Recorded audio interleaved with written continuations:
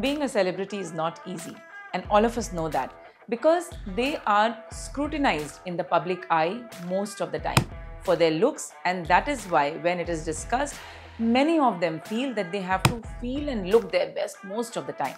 Now, this pressure makes them do certain things to maintain their looks. But one of the most valid and the right procedure that the male celebrities get done is a hair transplant.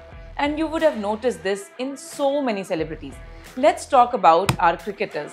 So in the cricket team, you can see that a lot of male cricketers have gotten hair transplant done. Among the most prominent ones are Rohit Sharma, MS Dhoni, Shami, Hardik Pandya, Shikhar Dhawan, Virender Sehwag and Sourav Ganguly. And of course, there are many others also. So what pushes them to go for a hair transplant early on? Well, as I have said in my earlier videos also, that if I have to choose the most effective anti-aging procedure for men, it would be a hair transplant first and then everything later. Because it changes your look so much for the better. And when we are talking about a hair transplant, I've made several videos about what procedure to do, how to do, and how to go about it, the entire journey, when do you expect hair growth, when will the full hair come. So all of this can be seen in my earlier videos. Now, when we talk about the transformative change in look versus the medical treatment, so we can just segregate the two categories. The most effective and transformative procedure is definitely a hair transplant.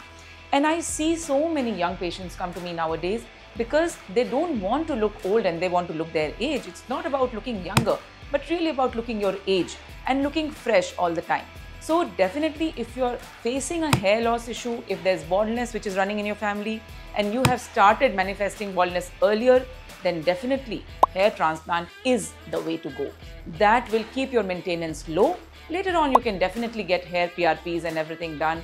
The medications, the lotions you can do, but that will maintain your current hair. And it is not a very effective, sustainable treatment for baldness. So if you want to treat your baldness, hair transplant is the right way.